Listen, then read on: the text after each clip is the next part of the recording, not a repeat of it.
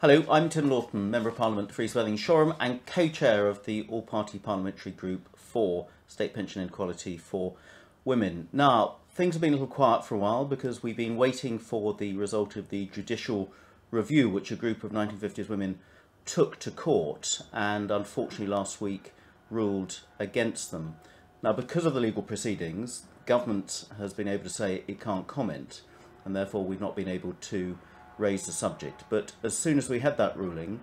I took the opportunity, along with my co-chair Carolyn Harris, to write to the new Secretary of State saying that this iniquity, this anomaly is still going on, and as we've got a new Secretary of State for DWP, Therese Coffey, we would very much like to have a meeting with her to put out our case again on behalf of the many millions of women who've been affected in such an unfair way.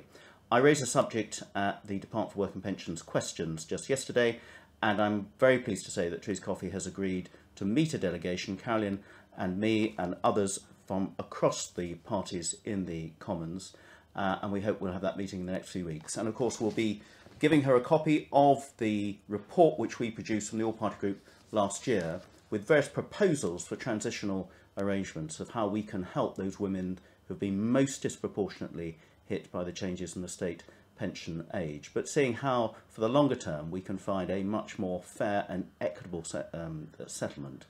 to help those millions of women who did not expect to be retiring much later into their 60s and are now suffering a lot of hardship. We recognise the ongoing problem, we haven't forgotten about it, we will continue to raise it at Parliament and with government at every opportunity.